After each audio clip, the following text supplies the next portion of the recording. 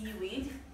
Suddenly he turned his back and his new wife was gone. She was missing. And he looked around him and then he saw there was a strange man, a big man with black hair, and he was dragging his wife off into a boat. And the boat set off. And the good man of Trowie realised, this isn't a normal man, this is a Finn man. He's come from the sea and has kidnapped my wife. And he ran after them, but he was too late because he couldn't reach them before they were out at sea and disappeared. But the good man of Trowie didn't give up. He swore, I will get my wife back. But he didn't know how to do that because the problem is Hildeland is invisible, so he didn't know where to find the island or his wife. So one day he was out fishing in the Rousey Sound when he heard a familiar voice. He heard the voice of his wife singing. And she was singing, if you want to find me, you've got to go to Hoy and speak to the spare wife. The spare wife was a wise old woman who lived in Hoy who knew how to read the tea leaves. She knew how to tell the future. So the man went over there. The spare wife told him what to do. And this is what he did. He had to go to the Odin stone, the big standing stone in Stennes that has a hole through it.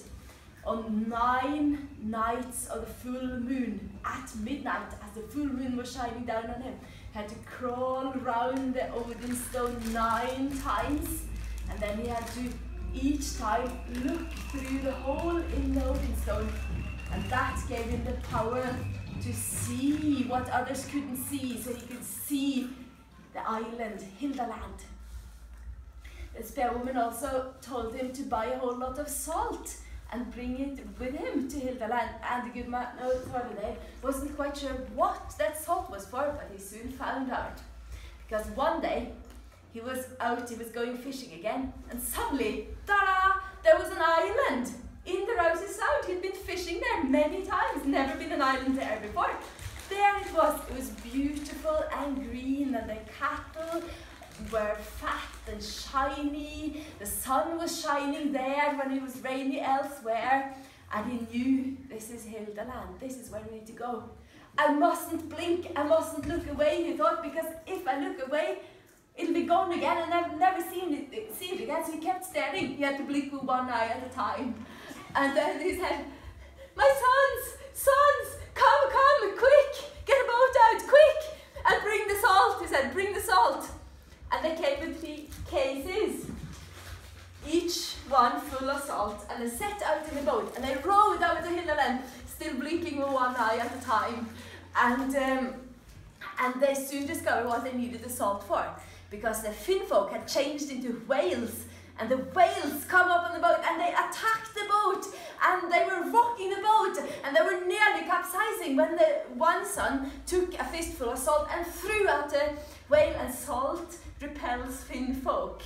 So the whales went away and they could go ashore, but there were more dangers, because the Finn women can be mermaids, and the mermaids sit on the shore and they're trying to lure the men with their beautiful song, and they bespell them with a song, so they were singing and combing their hair, and the 3 sons were getting all mesmerized. They were going, completely forgetting that we're there to rescue their stepmother. So the good man of Oslo said, don't listen to that, don't listen to that, throw salt at them. So that's what they did, and the good man also picked up some seaweed and made crosses out of the seaweed and held it up against the mermaids, and that made the mermaids shriek, ah, and run off. But the dangers weren't done with that, because as they walked up onto the island, they met a huge monster, and the monster had teeth the length of a man's arm. What will we do now, they thought. But luckily, they had more of the salt and more of the crosses that they threw at the monster, and it changed into the Finn man. And they recognized the Finn man that had kidnapped the good man's wife. There he was with his dark hair and all.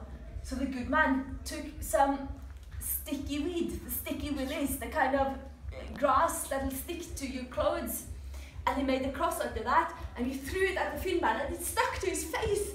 It was like it burned him there, and he went, "Ah!"